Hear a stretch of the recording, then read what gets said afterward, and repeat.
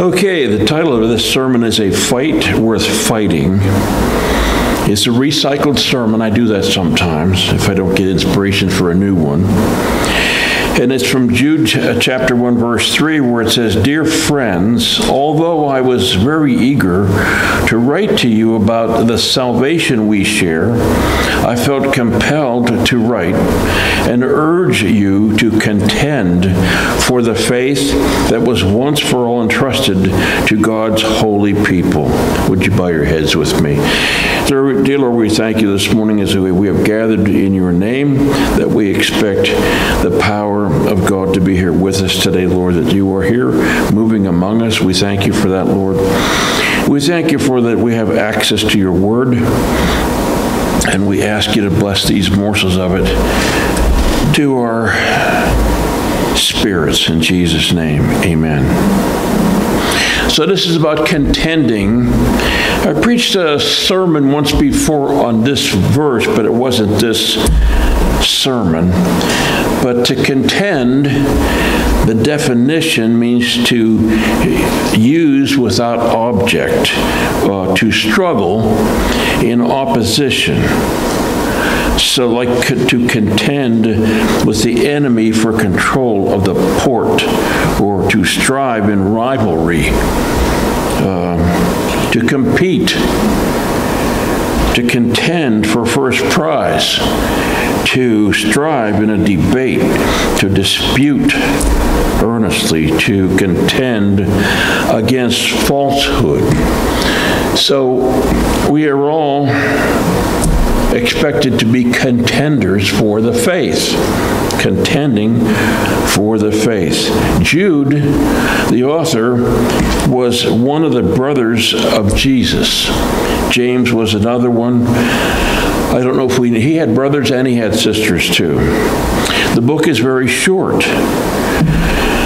Verse 3 begins with an eagerness about salvation, about shared salvation. I was eager to write to you about the salvation we share. So James expresses an affection, dear brothers. He is writing to fellow believers. The bond of affection that he has for them is based on the shared salvation. You know, when you share salvation, you share an eternal victory, and you have a bond of fellowship with other people who have that same faith. When we accept Christ, the Holy Spirit takes up residence in us, and the love of God flows through us, and we have that bond of affection with others of like precious faith.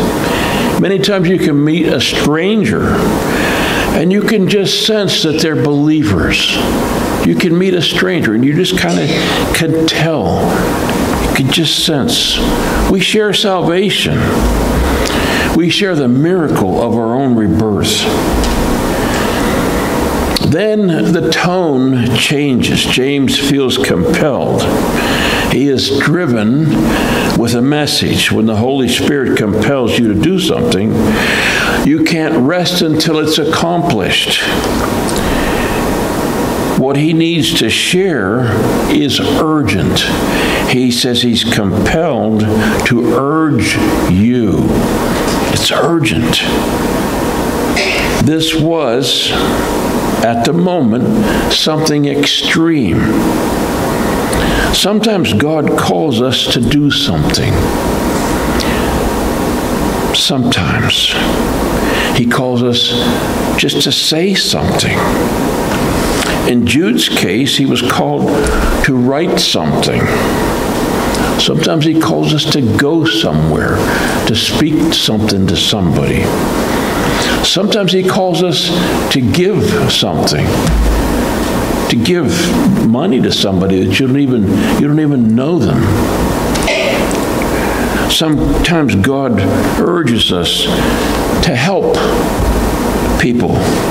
Sometimes someone in need crosses our path. It's not an accident. God sets up situations and you can carry what people need. It can be the light of the gospel. Everybody needs that. People who are in dark places desperately need the gospel light. They are bound for destruction. They are desperate. And you might be a person that can help. God compels you to help. Sometimes they just need a good word. Sometimes people just need encouragement. Sometimes they need to get saved. Sometimes they're already saved. They just need an encouragement, a pat on the back. You can be instrumental and get someone off the path that leads to destruction. There's nothing more thrilling than to partner with the Holy Spirit in blessing someone. Just blessing someone.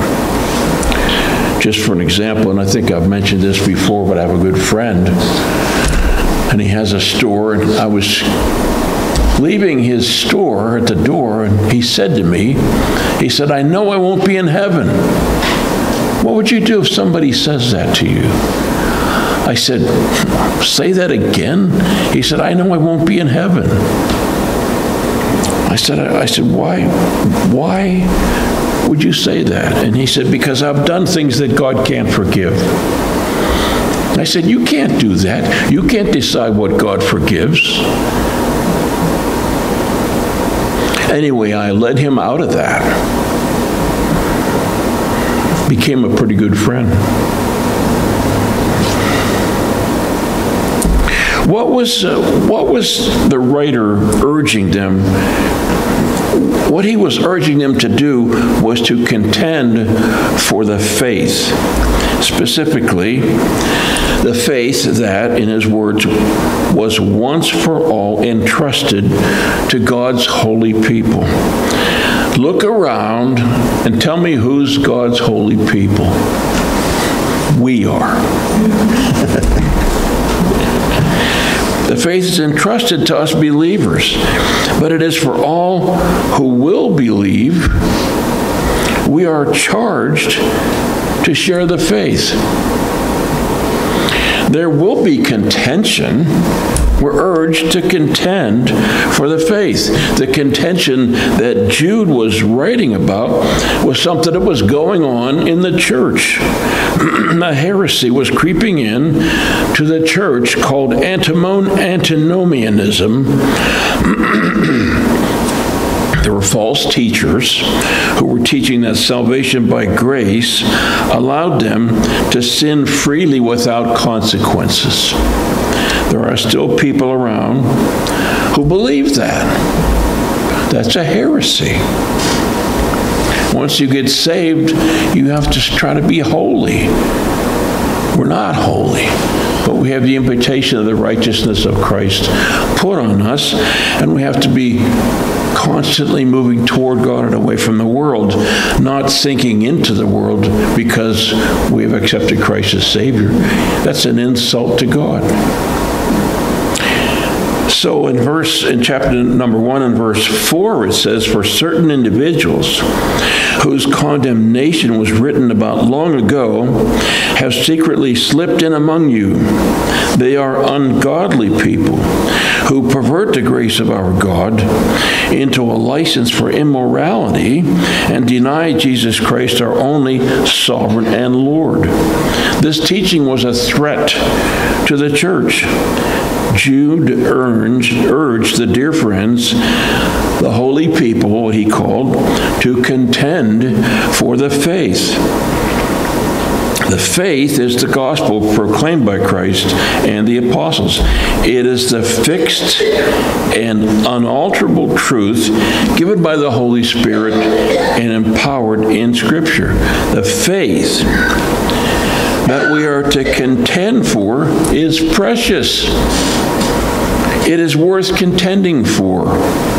Contention is a struggle. Struggle means opposition. We have an enemy. The enemy doesn't want us to succeed. The enemy is relentless. He tries to stop and undo what we do for God. 1 Peter 5:8, be alert and of sober mind. Your enemy, the devil, prowls around like a roaring lion looking for someone to devour. He wants to destroy any work of God that comes to and through your life. We have to contend against that. The enemy doesn't want you to help anyone. The enemy doesn't want you to carry the light of the gospel. The apostles were all murdered except for John. They contended for the faith. They struggled. The world would say that they lost because they were murdered. But they changed the world, and when they were done, then they moved in with God. That's the victory. The Apostle Paul, before his conversion, persecuted the church, did the best he could to destroy the church and the message about Jesus. After his conversion, he had to contend for the faith for the rest of his life. He had to be in struggle and contention. There was no end to his struggles. And he was also murdered for his faith. But he was responsible for starting Gentile churches, and thousands of people came to Christ through his ministry. The early church faced persecution 10 times between Nero and Diocletian. There were 10 different persecutions. Hundreds, probably thousands, were murdered, killed in most gruesome ways. We're going to see them when we move in with God. If we're contending for the faith, the struggle never ends. The good news is that we don't have to do it alone. Deuteronomy 31:8, the Lord himself goes before you and will be with you. He will never leave you nor forsake you. Do not be afraid and do not be discouraged. We also have each other. That's why there's a church. We have power in numbers. We can do far more together than alone. We strengthen each other. We teach each other. We help each other. We pray for each other. We contend together. I've said before, I know what's wrong with all of you. I know where it hurts. I know what your challenges are, except for the young ones. This one, I pray for her, just for God to just protect her and keep her safe. Because she has to go to Brookville a couple of times a week. I pray for her, but nothing hurts.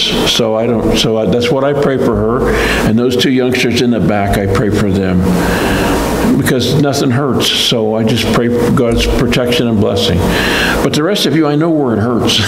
So that's the way I pray.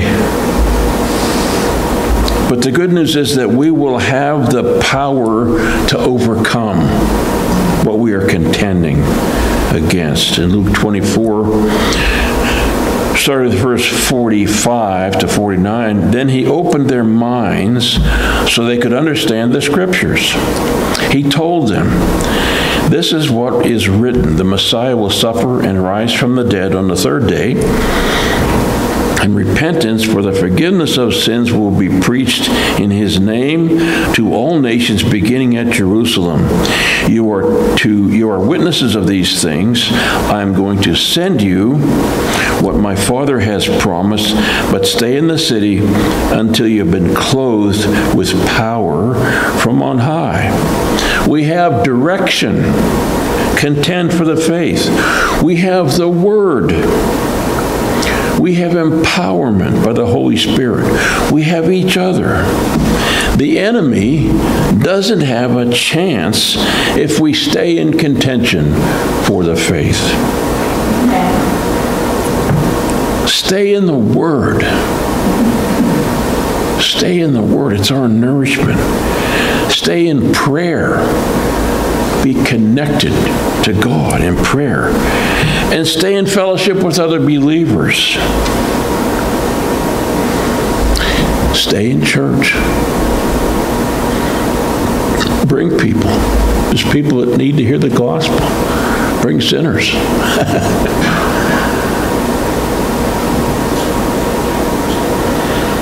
Bert came in here as a sinner. And she accepted Christ. Her daughter came in as a sinner.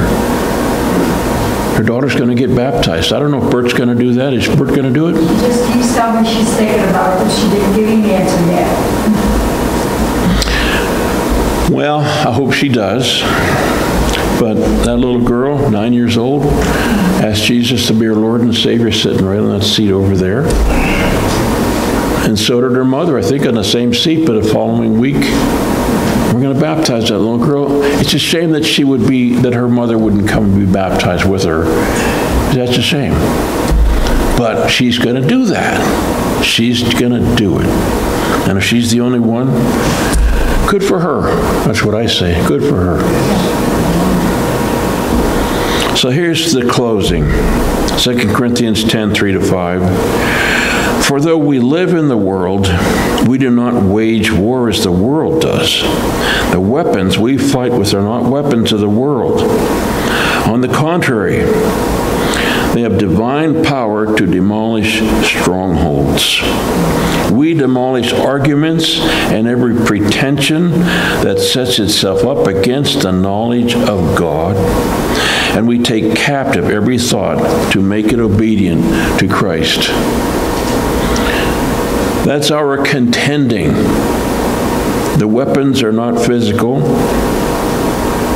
but they have divine power to pull down strongholds. When someone receives Christ as Savior, a stronghold comes down. I can remember in my own, I was a stronghold. God used other people to help me through that. God is so good. So good. I mean, it's just so amazing that the devil can have such a grip on you, and God can open your heart and pull down that veil, and the gospel becomes real to you, and you accept Him as Lord and Savior and live for God from then on. That's just so amazing. Yeah. So awesome. So wonderful. That's why we get together and praise and worship Him. It's just amazing. Amazing, amazing. So that's our wonderful God. That's our challenge, is to contend for the faith. Contention means there's a struggle. But God is on our side because we're struggling against darkness, and He is the light. Amen. Let's all stand. It's only 11:39. Got plenty of time to get to the restaurant before the rest of the believers do.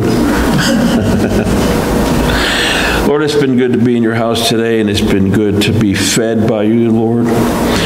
We take the challenge to be contending for the faith, Lord, because it's important.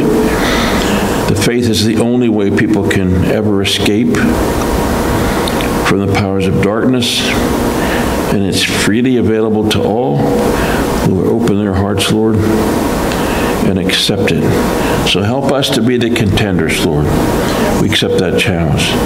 In Jesus' name, amen. All right.